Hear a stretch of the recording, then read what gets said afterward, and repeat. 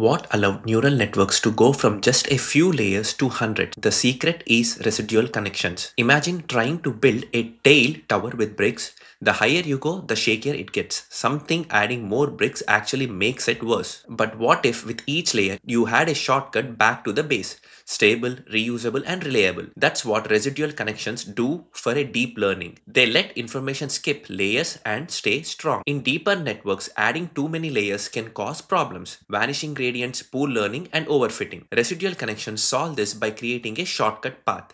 They add the input of a layer directly to its output.